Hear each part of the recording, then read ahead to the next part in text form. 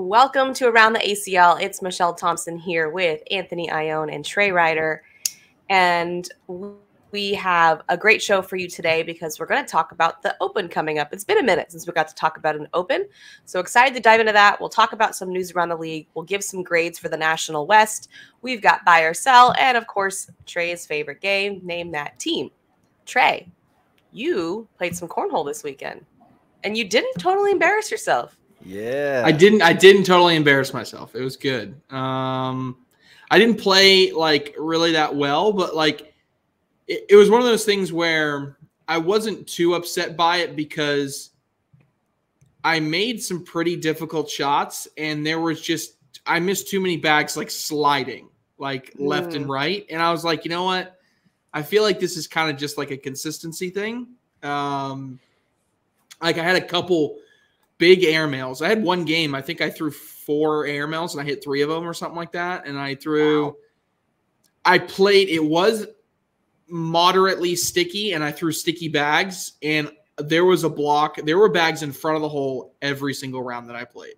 So I felt like I controlled it. The only issue I ran into was like, there were some instances where like I'd go to clean up the block and I'd have a good shot. And then like, wide open slide shot for 3 points or 2 points, and I just push it left. It's like I had too many rounds in which I missed too many bags to the left of the hole, which created bumpers, and that was the issue. So like I had a couple good slide around bags, I had a couple good airmails, a couple good pushes, but I just need to get better at sliding bags in the hole.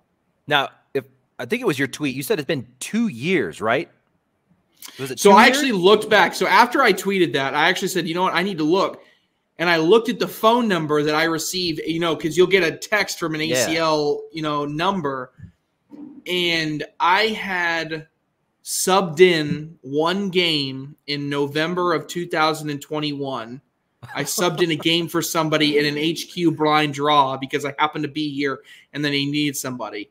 And then before that, it was like early-ish 2021. Yeah. So it was about 2 years.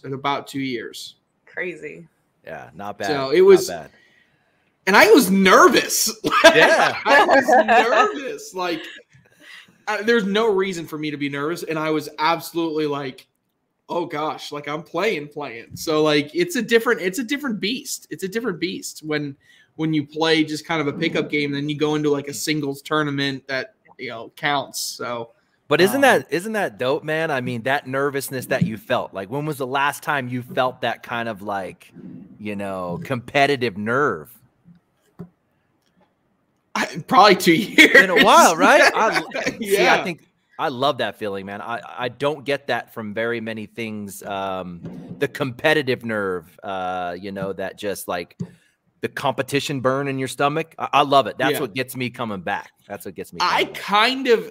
I get a version of that when we go to do an event sometimes, right? Because it's almost like I'm excited, I'm anxious, I'm ready to go. I want to get this going. I want to execute, that kind of thing. It's not exactly the same. I don't get it when I commentate. I don't get like nervous like that. I've done it so many times now. It's just like, it's just doing it. Yep. But like getting prepared for a full event, like when you go into a national, I get a little bit of a flavor of it, but it was good. I agree, Anthony. I love that feeling, and I don't get that from a lot of things. And sideline reporting was the first time I felt that for like long time. Long time. I was like, oh, there it is. I remember that feeling. When you did sideline for the first time for us, did you expect to be that nervous, or did it hit you like, oh wait, I'm actually nervous?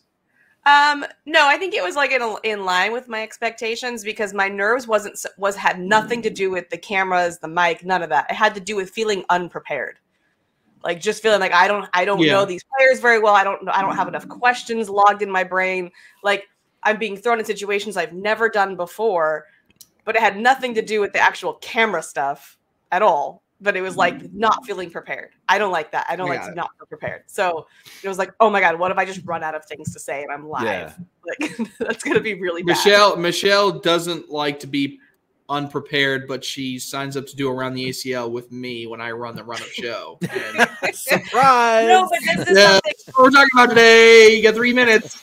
So I feel like I have enough baseline knowledge, right? Like I don't. There are things that you need to prepare for in life because you're like, I don't have enough baseline knowledge for this yet to just wing it. And there are things you don't. And when the college tournament, I didn't have enough baseline knowledge. I didn't have enough sideline reporting experience to have just questions banked in my head. Do you know what I mean? Yeah.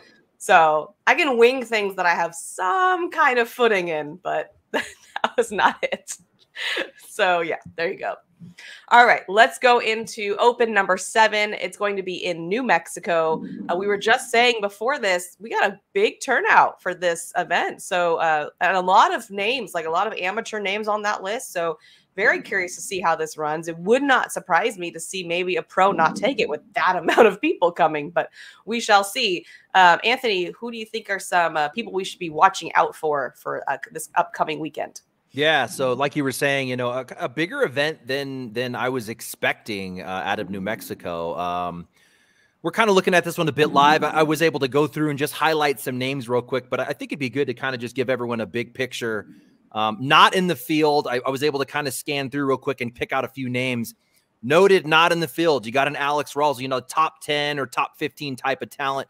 No Alex Rawls, no Matt Guy, no Jamie Graham, Devin Harbaugh, Mark Richards, Tony Smith, Hollins, Wooten, and Almanza or Birchfield. These are the type of players not in the field for this open number 7, but it's really stacked with a lot of these kind of this younger, I kind of feel like overall just kind of looking at it now, that younger generation, a lot of talent with your Hamiltons, your Canos, your JBJs, you know, your Alec Ryan, your Wiedenfield. You know, these are the type of guys that you're going to see in the field, but kind of just going down single so everyone can get a sense. Saswet, the junior's in the field. I mentioned Burton Jr. Interested in what we're going to get out of Cameron Kingfisher. I think he's teaming up with Isabella this season. I've caught a few of his matches. I was pretty impressed at what he could do. He's definitely going to bring that same carpet, dirty style game that Isabella's going to give us. I think he could be maybe a top 50 player. So I'm excited to see what he does. The reigning champ, we mentioned Hamilton, Kano. We've got a Sammy Soda in this one. Probably one of the best amateurs out there, alongside maybe a Caden Allen. This is a kid that could come out and maybe win the whole thing. Wouldn't surprise me if he did. Maybe not on the map nationally, but certainly in that region of, you know, Texas, Oklahoma, just kind of that area over there. This kid can ball. Tanner Halbert, Kamba, I was surprised to actually see Halbert on this list. The guy just doesn't get out much, you know, with the kids, with the job. I can see Kamba kind of being the one going, hey, let's go to this open. You know, what do you think? And Halbert being like, all right, well, let me see what I can work out. But those guys are going to be in your field. Probably one of the more veteran ones I'm just kind of seeing in the field. I see a Modlin. I see a Windsor. So they're going to bring a lot of high value talent. Bubenheim coming out from Florida along with Frazier, Batson, Ryan Smith in the field. I see Fillingham here. Talking to her a little bit in Myrtle Beach. I think she's set up to have a much improved season this year, and watching her play, her numbers definitely show the same. Wouldn't be surprised if we see a Fillingham in the top 6, maybe in women. So excited to see how she comes out. Philip Lopez is coming out, even though Richards is not. I mentioned Caden Allen, a guy who I think he's won every single bracket this season and opens that he has been at. We'll see if he continues that. Grindersleeve's going to be nice. Ricky G kind of in that area. Zaft is in, but Hadley is not. That was interesting. Bob Vonch, Getty can be nice. Ty Lopez, Voyer coming out of Cali. Again, I think another one of those players that could be improved this season. So looking to see what he could do at this open number 7. You're going to have both Foreman and Creek Killer. Turpin making it out. Nico Morellis coming out with a different partner. We can talk about that a little bit when we get into doubles, though. Nate Stevens. Alex Hicks. Where is Alex Hicks at this season? You know, he won 3 open singles last season. Nothing really much yet here for the 2023 season and on a lot of our top 10 lists. So where's Alex Hicks and what do we get from Alex Hicks? So really interested to see if he can make a run here at open number 7. Borja Finley, Felix Vargas, also on my watch list. I got to see him in Myrtle Beach. I think he might surprise us. I wouldn't be surprised if this guy came out and was a top 30 guy, someone that wasn't on anybody's radar. Mike Ferreira, Danny Seals and Yeti Irwan. And then to kind of wrap up my list in singles, Caleb Franklin, and I already mentioned Kingfisher. That kind of wraps up what I was kind of keeping an eye on for singles. What do you think, Trey?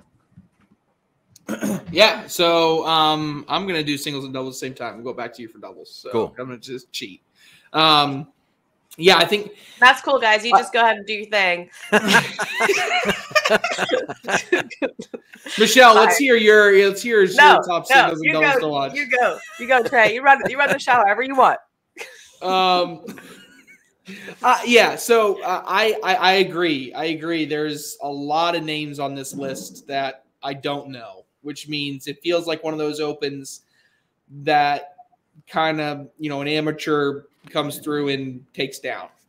That's just generally how these usually play out, right? Is because, some of the pros may end up running into each other, and it is what it is. I got a Caleb Batson sticking out to me as someone who really finished the open season strong at the end of the year last season, and I'm looking for him to kind of have one of those breakout performances.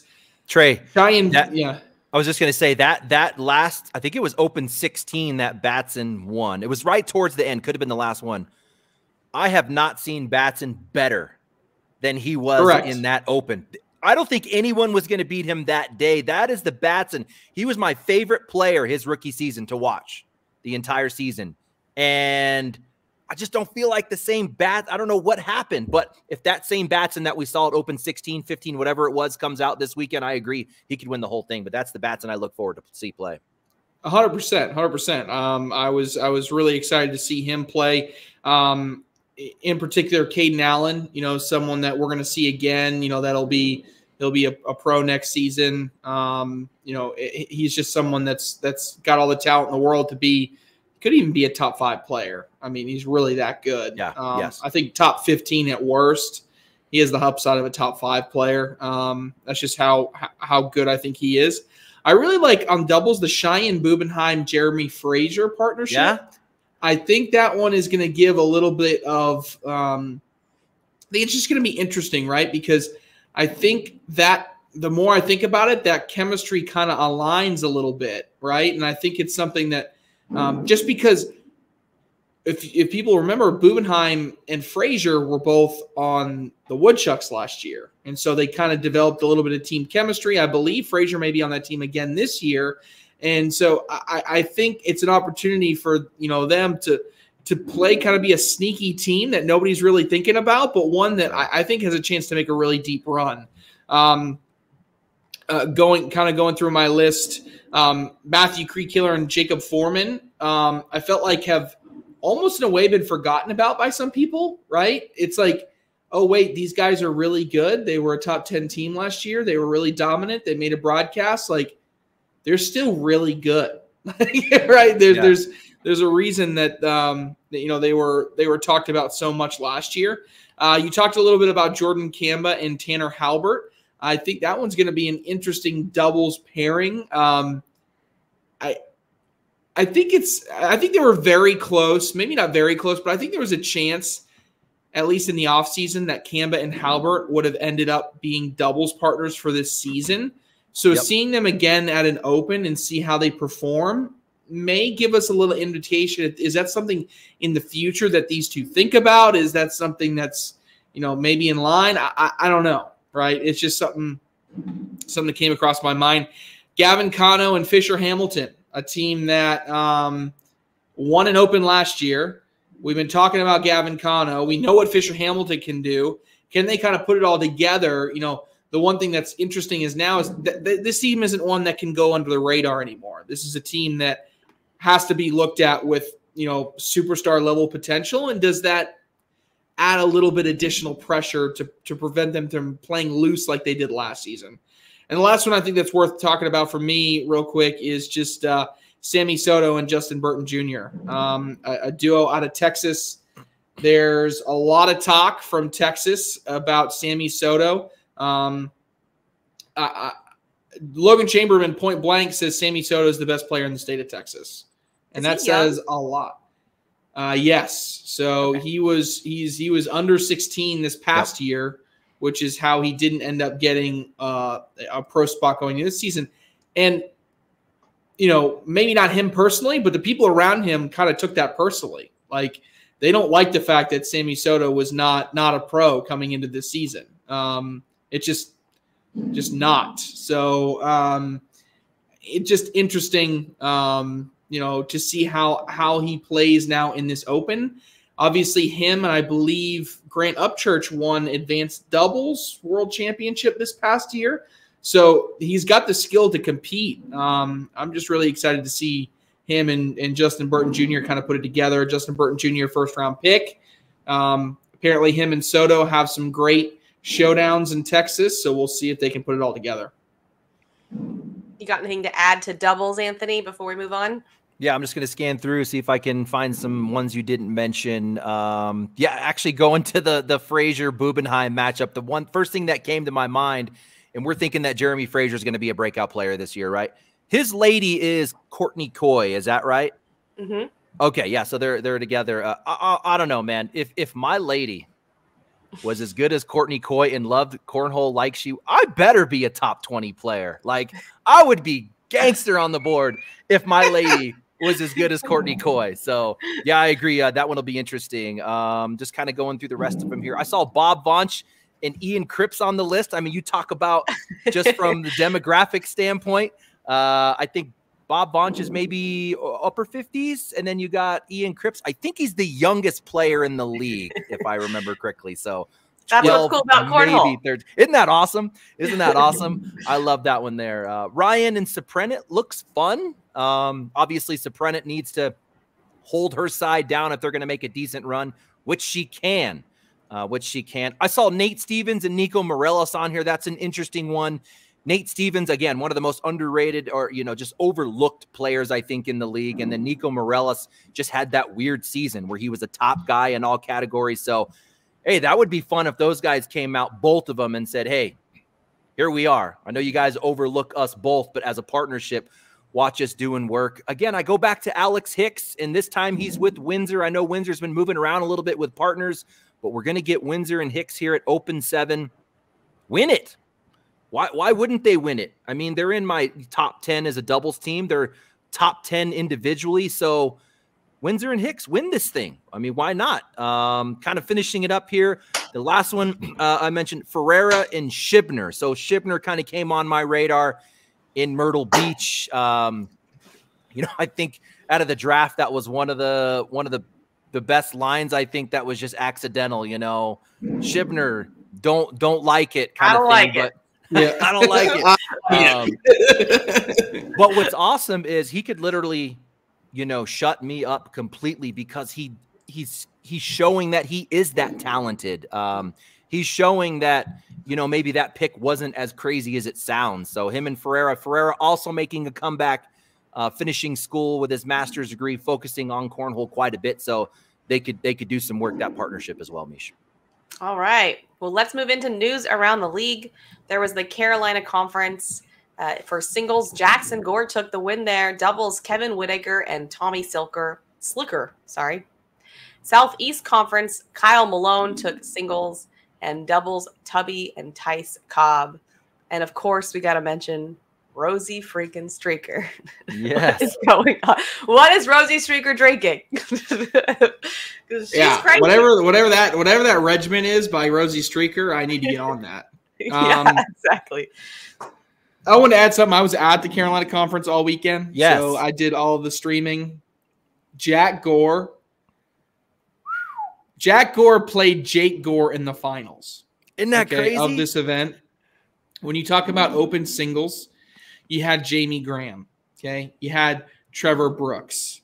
You had Kaylee Hunter, Tyler Poitras, all of these great pros, and all came down to 13-year-old Jack versus 13-year-old Jake. And they were by far and away the best players that weekend. They both went undefeated. They never lost until they met in the finals.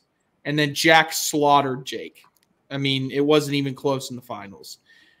Jack Gore was about as good as I think I've ever seen him. If we get that version of Jack Gore, in the pro division this season is a top 10 player. Guarantee it. Wow. He was that good.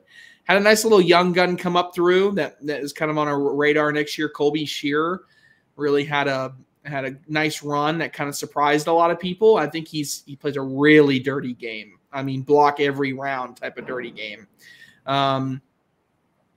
I timed the rounds between Jake Gore and Colby Shearer, and one round of 8 bags thrown took 23 seconds. It was absolutely. I was making the joke that I couldn't even deliver commentary. It was 8 bags. I said Philip Lopez doesn't deliver 1 bag in 23 seconds by the on some instances. 23 seconds for 8 bags. It was rapid fire, but yeah, in the end, Kevin Whitaker is a PDC player that can make some noise. He's got to, if he can get out of his own head in some instances and not overthink some shots, he's actually a really talented player that could actually make some noise, making it in some brackets and beat some players. But overall, it was cool to see the Gores really dominate.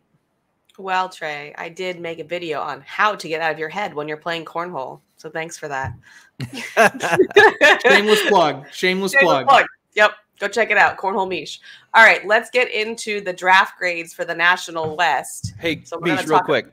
Yeah, go ahead. If I could just say, because when I saw that the Twins had made it in the final, I wasn't following it, but I just pulled it up real quick right before the show, and I thought there was a couple good talking points to that if I can. So, again, this Carolina Conference is dumb, really. I mean, you're talking about, and I'm looking at this live here, so bear with me. I don't have this organized, but Frank Modlin's in the field. Jamie Graham, Trevor Brooks. Let me switch over to this one here. You got Travis Purser, who's making a big Bobby Hunt, Cameron Presley. So, I mean, this thing is pretty stacked. Allison Peters, but real quick, like right before the show, I was just trying to make sense of how people finished versus PPR. So I thought this was pretty interesting. Check this out. Jamie Graham was 3rd in PPR with a 993 over 58 rounds, and he finished 9th. I thought that was pretty interesting. There was one even more interesting. Let me see if I can find it. One interesting tidbit about Jamie Graham, and I hate to even bring this up, but he left the building, was gone, came back, and he was 10 minutes late to his board. They almost forfeited him. Wow. He played a 12-year-old, and when he got to the board, the 12-year-old Zach Aiken, really talented kid. Jamie Graham threw all airmails in the game, threw a 5.8 PPR in one of the games and lost.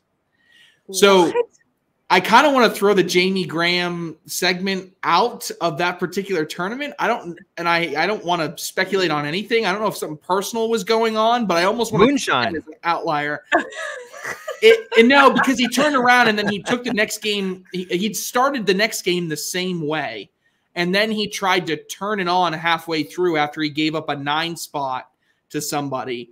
And then he fought all the way back and then lost like 21-20. It was a weird day for Jamie Graham. I think something was going on behind the scenes that we didn't know about. So I'm kind of trying to throw that little, data point away. All right, well, let me add these two real quick, and then we can move on, Meesh. Your number 1 and your number 2 leading PPRs in bracket B, Frank Modlin and Slicker. Modlin number 1, he finished. Drum roll. We don't have one. 13th. 13th wow. With the number 1 PPR. And Slicker, who was the number 2, finished 25th. So those kind of stood out to me as PPRs don't always win. Wow. All right. Are we ready, guys?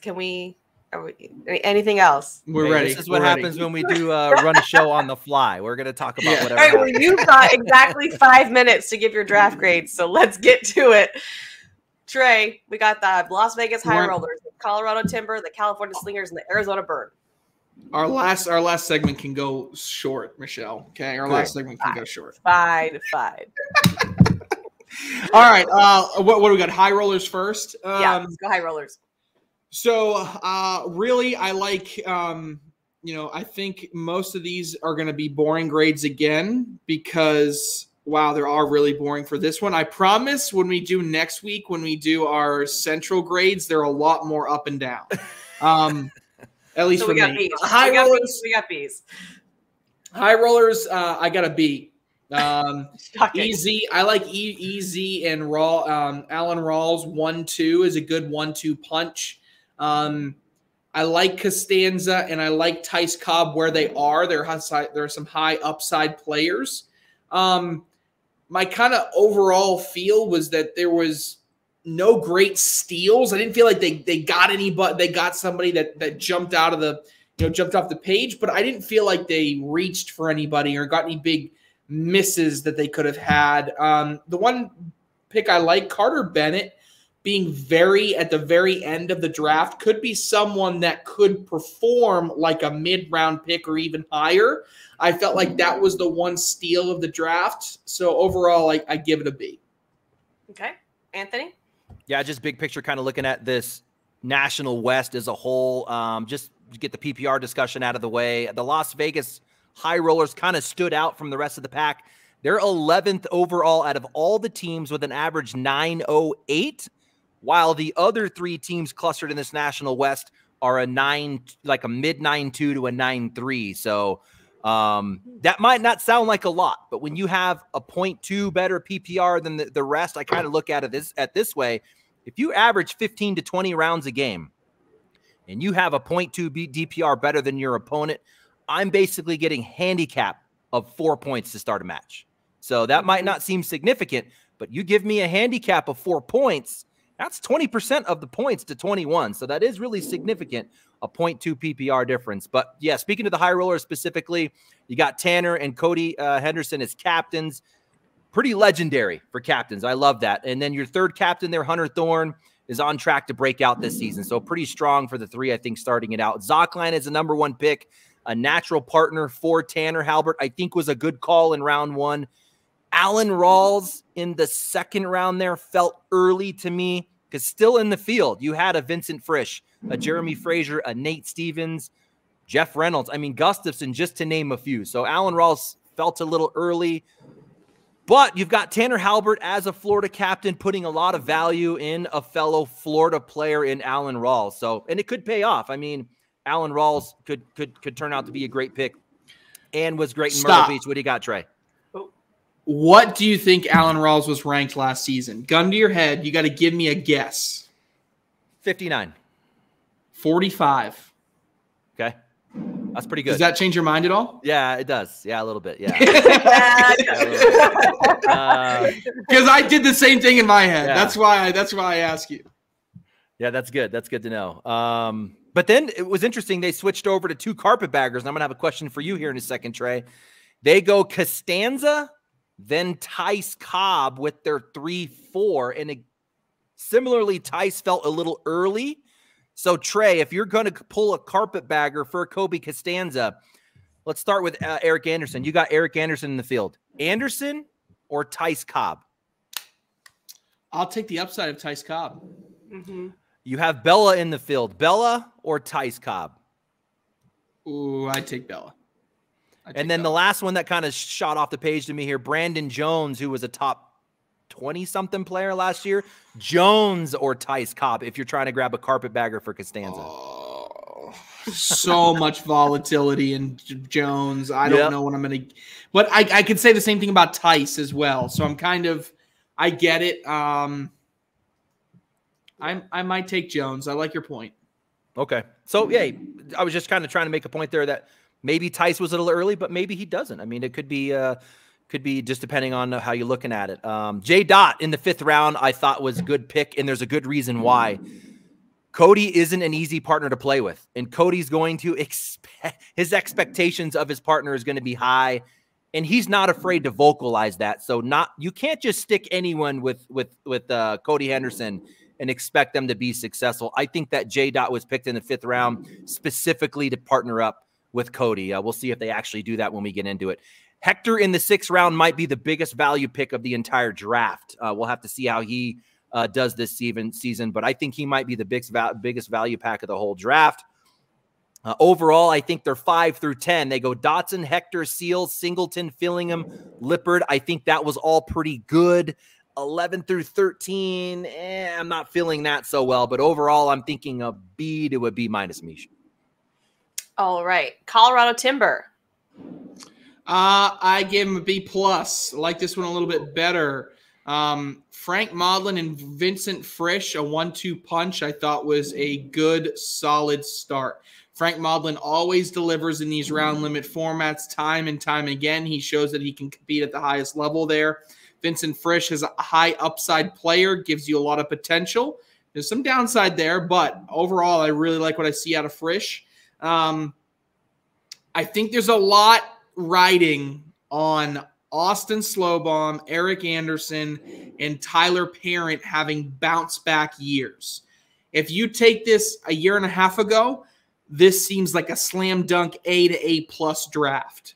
Fast forward 18 months, there's a lot riding on Slowbaum, Anderson, and Parent. You have to have better production compared to last year coming up this year. I think Sisson was too early. I know I've heard a lot of good things about Byron Sisson, but I just felt like he was too early of a pick.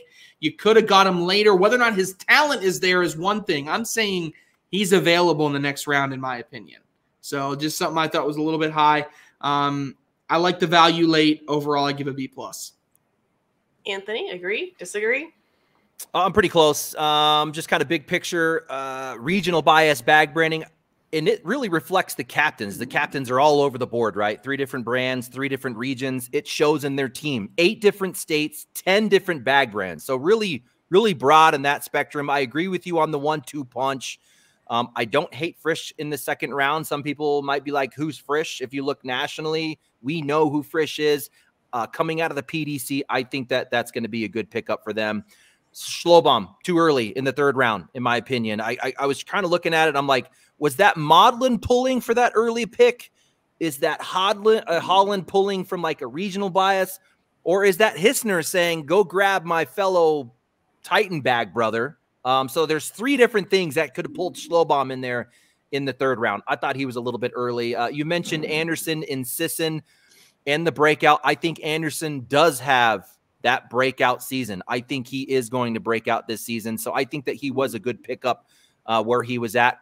Late, Matt Allen, second to last pick, could be a really, really good pickup for them.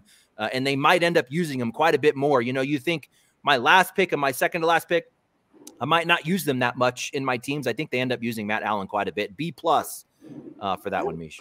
Same. All right. How about the Cali Slingers?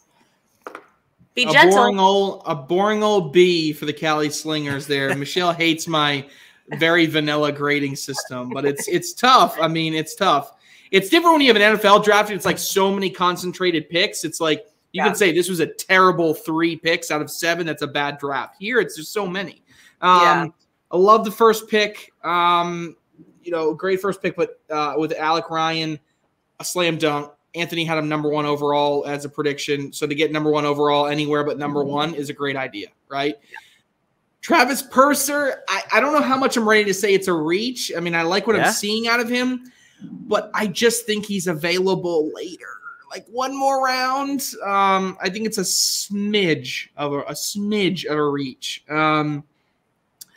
Look, you got McClem and Peters way late in the draft. What in the world is Dalton McClem doing on that draft board that late? Right? It doesn't make any sense. Even, I mean, look at Peters too. Those names shouldn't have been available. So I got a lot of great value out of those 2 later in the draft. But just a bunch of different question marks, like, you know, and how certain players would perform. Doesn't mean they're necessarily going to be bad or doesn't necessarily mean they're going to be good. I just don't know. And so because of that, I kind of have to wait in the middle. I'm going to give an overall B. Anthony? Yeah, you mentioned Ryan, and he was coming in as the hot player for the draft. Does he stay that way, though? Does he stay that hot? I think is going to be the question. I think he does. I mean, I've been talking to him quite a bit. He's pretty focused on his craft. I mean, he's really into working his craft, and it's a very unique style that he plays. Motivation is there daily to become better. So I think he does stay hot, and I think he's worth the 1st round pick. You mentioned Purser in the 2nd round. that could be a brilliant pick by the end of the season. But I agree. I think that he's maybe available there in the second round. Could they have waited on him? But I think that he's second round worthy from what we're seeing him, but he's kind of right on the cusp there. Sassuetta in the third round, I think is available in the fourth round. Just kind of moving here. Bracy Blanton, what do you guys have on this guy? I know he's a high PPR guy, came through the qualifier and the gauntlet, but do you know anything about this kid? Just that Wally loves him. Yeah, Wally loves him. That's all I know. Loves Bracy Blanton. So I don't have a ton too. I know he's solid. I've seen him play a little bit. Solid player. Again, that goes back to my question though, right? My question, that's a big question mark for me. I don't know if that's a really good pick or not a good pick. Right. Allison Peters was third to last pick. I think that she was a really good pick. There was only one other player with a higher PPR from her pick to the end of the draft. So over 40 picks, she was certainly she was the second highest PPR. So certainly a good pickup for them. And to note, there's 4 players on this team that made it in via the pro qualifier. That's about double what we would expect with 16 teams. So you're going to get grit. I think you'll get a grit from these type of players that have made it through that qualifier. So I was like a B to B plus, Meesh, on the Slingers. All right, last one, Arizona Burn. What do you got, Trey? A boring OB. Boring OB again. Michelle hates me so much. B for boo. 1-2 punch of Holland and Reynolds is a great start. Yes. Derek Holland, from what I saw this weekend, he was unbelievable in doubles. I'll put it this way. They lost in the finals. They got double dipped. Josh Holland was not good. He kicked Izuka. That's how frustrated he was. And you don't see Josh Holland get frustrated outwardly. But Derek Holland was locked in. In a way, I think they should have won doubles. They were up 18-4 in the finals of game 1 and gave up 18 straight points and then lost 21-5 in the second game. So it just fell off. But Derek Holland, super consistent. Jeff Reynolds is one of those sleeper picks. He's going to be great. I love that 1-2 punch. The Burn got their guy in Moses Zezweda. They got their guy, but Zezweda has to stay hot. He was hot last year. He's got to stay hot in the round limited format. So he's just one of those guys that did he peak and he's got to come back down, or is he someone that's now emerged as an elite level player? So I like these early picks. I thought they could be really good steals, but I don't love the late round picks. And so because of that, I drop off a little bit of the grade there at the end. Love the first half of the draft, not so much the second half. I give him a B. All right. Anthony. Yeah, captains. So Zaft, Hadley, Lopez, all Arizona, all Ultra. I agree with you on the 1-2. To mention with Derek Holland, he was the number one. He was the only player in the draft that averaged above a 10 on the season going into the draft, which is absolutely ridiculous. So, Trey, that's going to come to my big question for you. And I asked that one 2 to 3 episodes ago, 2 to 3 weeks ago. Who's the better Holland right now? Derek Holland. That's kind of what I'm thinking too. Middle part of the draft was pretty good for the Arizona Burn. Like you said, they got Sassuetta, they got Schroeder, and they got Jones. Jones, a really nice pickup in the 5th round. He was a top 50 guy last season. So if he was ranked 50 and you look at the draft, he essentially went 118th because he was the 70th pick plus 48 captain. So I think that was a big value for them. I think Reynolds before Sassuetta was a good move. I think that's where you sit on him. They wanted him, but they didn't go and grab him at 2, right? They could have grabbed Sassuetta in the 2nd round. They waited, grabbed a Reynolds, and then they waited for that to come all the way around and got him in the 3rd round. I think a lot of captains could have got kind of too antsy and grabbed him in the 2nd round. So good move for them right there. The team's pretty ultra heavy, 6 ultra players, just to mention that. Sassuetta and Mendoza are the only Arizona players in the region outside of the captain. So starting with 3 Arizona hard players, they only picked up 2 Arizona players out of the 13 picks. But overall, B+ for me, Meesh, on Arizona Burn. All right. Ready for some buy or sell?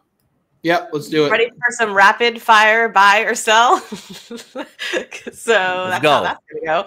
All right. I'd take Kyle Malone and Devin Harbaugh over Jamie Graham and Mark Richards. Buy or sell? Wait. Yeah. Right now or like at the end of the season? Right now. Right now. Okay. You put him in a match right now. Who do you Today? take? Yeah. Gotcha. It's happening today. This is kind of how like a 2023 versus 2022 feel. I'll buy it.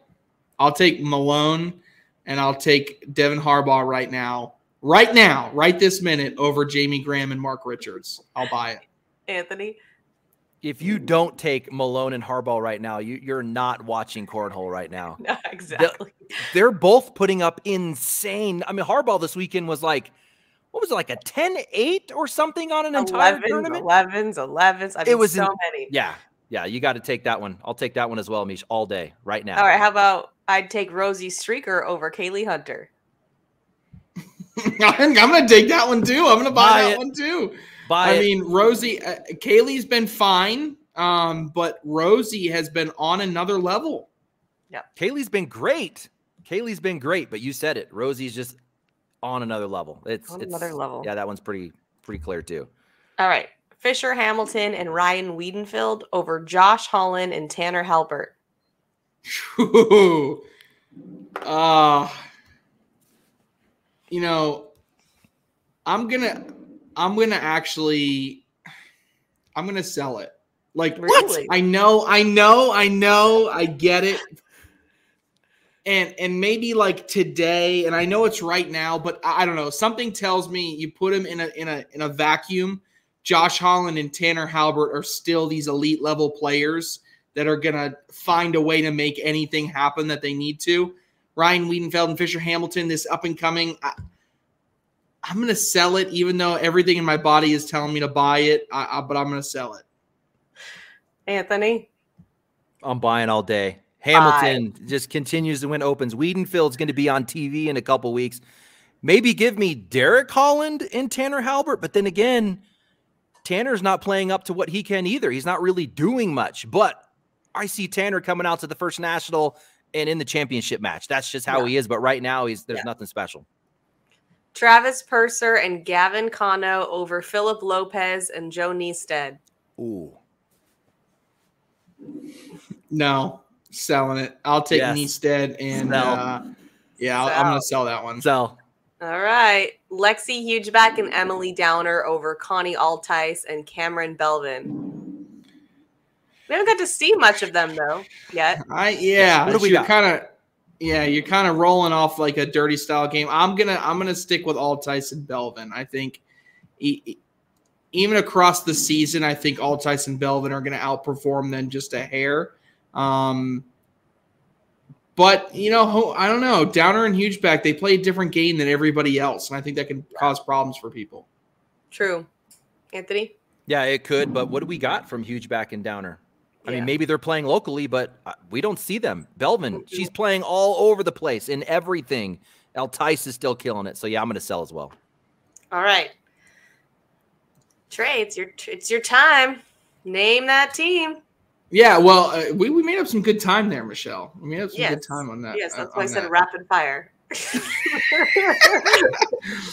Okay, this one is this is an interesting one. Okay, so again, name that team. We got an idea here. You're trying to guess who this team is, and most of it you may guess it early, you may not, but I just think it's good to review some of these teams.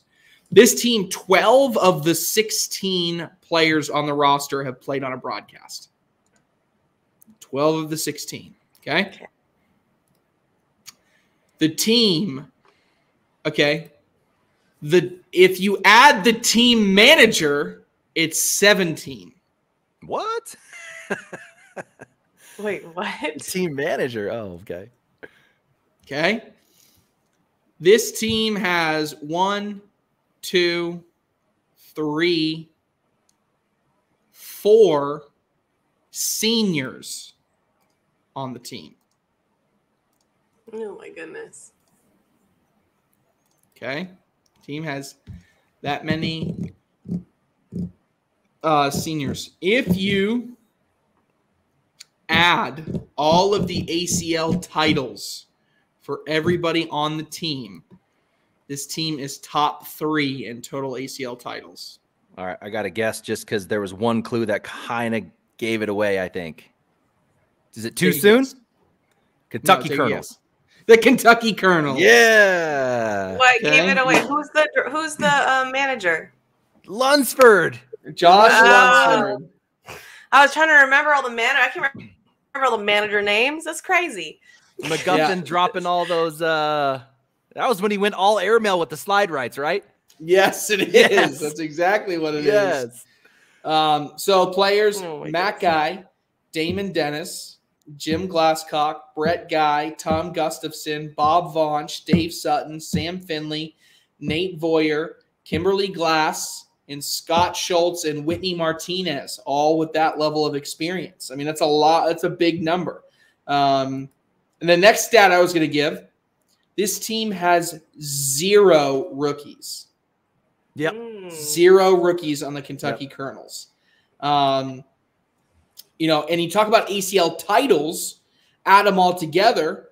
Anytime you have a team that has Matt Guy, Brett Guy, Damon Dennis, and then throw in guys like Bob Vaunch, even a Sam Finley who's got some titles, they have a track record of winning at the highest level and winning on a consistent basis. So the Kentucky Colonels, we're going to review it next week, but they actually get my highest draft grade out of any other team.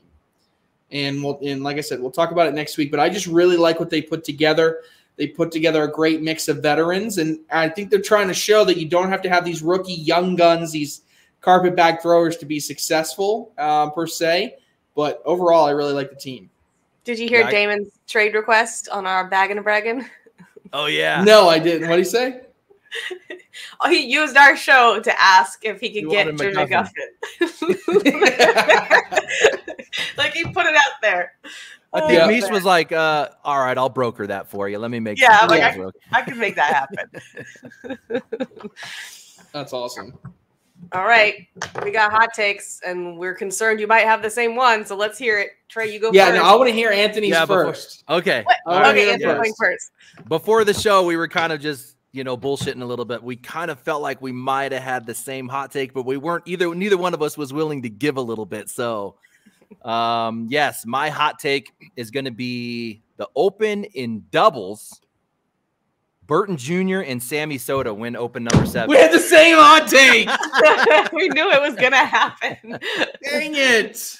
That means do I have to change my mind now? Yeah, so mine's going to be Caden Allen and Philip Lopez. So what's your doubles team, Trey? If you have to pick a different one, since we. Oh gosh, I have to pick a different hot take now. All right, fine. Pick a doubles team. I'll do it. You know what? I'm gonna go. He's gonna go Sammy and singles. I'll go Sammy and singles. Oh, I knew it. I knew it. Fine. Okay, you want to? Where's my prove it shirt? Right. All this talk out of Texas. All this, greatest thing ever. Right. Sammy Soto. Yeah. Fine. You know what? I'll take him. I'm taking Sammy Soto in singles. Prove it. Prove it. Right? That's all I got to say. I'm done. No pressure. Mic drop on that note. All right. That's all we got time for. Enjoy all the cornhole this weekend in New Mexico, and we'll see you next time.